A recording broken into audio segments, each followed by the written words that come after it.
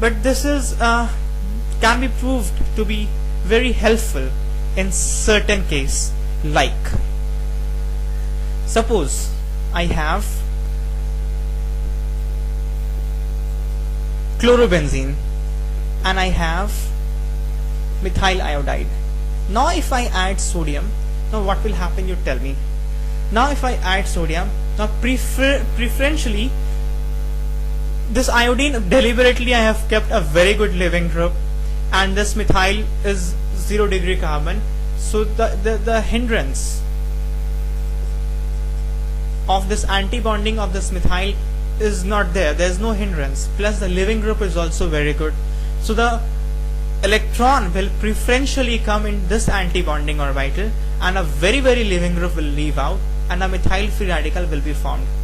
On the contrary, if you have to form a phenyl free radical, then the leaving group is not that good. There will be a double bond character of this chlorine with this benzene, and plus the movement of electron in the anti-bonding will not be easy, for the reason we have discussed numerous times when we studied resonance, because the anti-bonding of chlorine is inside the ring, and above and below the plane of the ring we have huge electronic density carrying negative charge, electron also having negative charge. So basically electron is there in the ring and electron is coming from outside, so there will be repulsion, so that electron will not have a very fine time to get into the anti-bonding of chlorine. So that will not be a walk in the park, that will be very difficult. So the formation of phenyl free radical will be very difficult, and the formation of methyl free radical is very easy. So preferentially methyl free radical will be formed. Fine. And if there is excess of electron, then this free radical will be get converted into an anion. Fine. Now if that happens, now there is no other choice for this methyl anion to react with. There is only one option. This methyl anion must do a SN2 reaction and remove this chloride ion and get on the top of the benzene to form toluene. Now this will not be again a easy reaction, because again this is a SN2 reaction, but methyl being a small in size, that would take place. So ultimately that chloride will be removed off and methyl will sit on the top of benzene and toluene will be formed, right? So if you can see this is not as symmetrical as RR. Now in Wurtz reaction we were having symmetrical product. Here we have PHCS3. Now this is not symmetrical. Now Wurtz reaction has a limitation of having only symmetrical alkane. Now in this reaction we have unsymmetrical alkane, rather this is arene. So Wurtz-Fittig reaction would be for formation of arene like toluene. That's what Wurtz-Fittig reaction is. Fine. So Wurtz-Fittig reaction is just the extension of idea of Wurtz reaction, and this is the concept that is used so that we can get a arene. This is Wurtz-Fittig reaction. Fine. Now you can attempt this problem. Now in this problem you have been given E. First of all you must try this. If you don't try this, organic would be a nightmare for you. Now organic would be very easy. Just you have to keep track of mechanism and you have to practice mechanism with your hand. You just can't read it like this. If you don't practice, that is not going to come very naturally out of you. Now you must try this before you listen to the discussion. This is E. You have to find out E, and this is the key here. Key is toluene. Once you find out E, you can find rest of the thing. Now let's see how to solve this kind of conversion problem. Now this is toluene and this is methyl iodide and sodium. Now based upon the discussion we have now up till now, this has to be Wurtz-Fittig reaction. We have studied only 4 reactions and you will not have any pain to find out which reaction this is. This is Wurtz-Fittig reaction. Looking at the reagent, sodium has been used in only 2 reactions, Wurtz reaction, Wurtz-Fittig reaction. Wurtz reaction gives you symmetrical alkane. This is toluene, so this is Wurtz-Fittig reaction. Now this methyl iodide is always, this is toluene and this methyl iodide is coming from here. So what must be E? E must be a halobenzene, preferentially a chlorobenzene. So E is a chlorobenzene. No problem there. Now from E you are just adding sodium and you are getting D.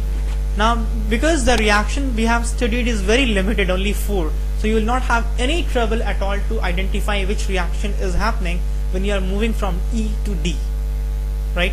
So for now it's very easy, but when you study lot of reactions, it may take some time to identify which that reaction is, but if you keep on practicing the reactions as you study along, it will not be a problem at all. From E to D, it's a Wurtz reaction. What happens in a Wurtz reaction is a dimerization. So there will be a formation of one phenyl free radical, and those two phenyl free radical will dimerize to give you biphenyl, as we have discussed, right? So D is, what is D? D is biphenyl. D is biphenyl. You have identified D.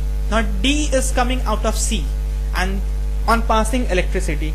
Now since the reaction done is so little, again you will not have any trouble understanding what the C is, because electricity has been used only in one reaction, that is Colbase electrolysis, and you know how to write the product. Now in Colbase electrolysis dimerization occurs. So this part should be coming from one of the reagent, and it would have dimerized to give you biphenyl. So in order to identify C, now we are dealing only with organic product, and when you carry out Colbase electrolysis, there are other products as well. There's a KOH, there's hydrogen gas, there's carbon dioxide gas, which has not been shown here. So you will not argue where are those products. Those are inorganic products. We are not interested. I'm giving you only organic products. Now to get C, you have to just increase one carbon, as we have discussed before, and that is very easy. Just increase one carbon outside the ring and you will get this. So C must be a sodium or potassium salt of benzoic acid. That means it must be sodium or potassium benzoate. Now we are getting C from A. Look at the arrow properly. I didn't do any mistake. We are getting C from A on adding sodium. That means C is a sodium salt. It cannot be a potassium salt. Fine. Now we are getting C from A on adding sodium, and we are getting a sodium salt. Then what must be A? A you also get an idea, because A is giving B on adding this reagent, and this reagent is the reagent of soda lime decarboxylation, and which occurs on an acid. So A is an acid. On an acid, when you add sodium, and this reaction is a very common reaction, and this perhaps I have taught you when I taught you hydrogen bonding.